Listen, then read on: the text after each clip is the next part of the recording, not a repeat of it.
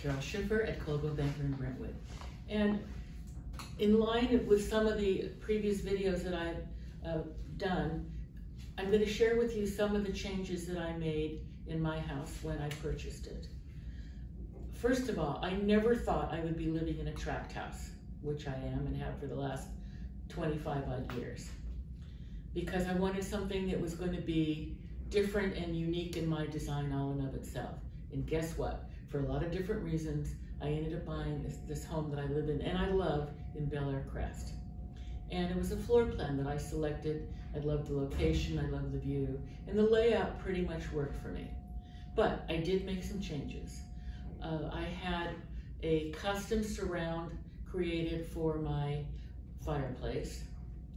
The windows I thought were in the wrong place in the house. It has a fabulous view of the Mountain Gate golf course. And there were smaller windows that didn't take advantage of that view. So I took those windows out, and in the living room and dining area, which are next to one another, I put floor-to-ceiling glass windows to take advantage of this view.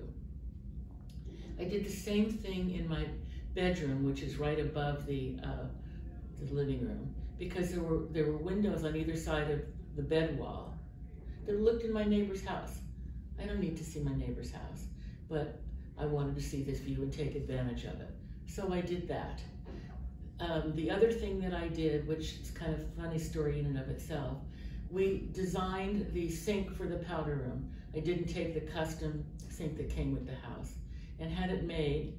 And when I get to know you better, I'll tell you about the stories and picking it up, because I had it made in Tijuana. And it was a very interesting visit to do that. And so what I'm asking you, what changes have you made in your home, whether you own it or rent it, is to make it yours. It goes back to what we've been talking about. How do you live in your house? And many times I'll be showing a house to someone and they can't stand the carpet. They can't stand whatever it might be. And I can't move in until I do this. My recommendation is to them, particularly if you own it, not so much when you rent it. Unless it's horrible, horrible, horrible, live with it for a while. Because what's going to happen is something you thought you hated or couldn't use is not the thing you want to change first. And there have been a number of times, I remember this one condo in Malibu that I sold that had turquoise carpet. And the buyer said, this has to come out right away. And I shared what I just shared with you about keeping it. When I went to sell the house 5 years later, guess what was still on the floor?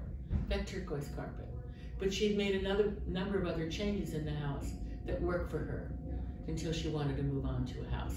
So let me know what you're doing. Let me know what you think. And I'm at CESchiffer, SCHIFFER @gmail.com or theschifferline.com. Talk to you soon. Bye.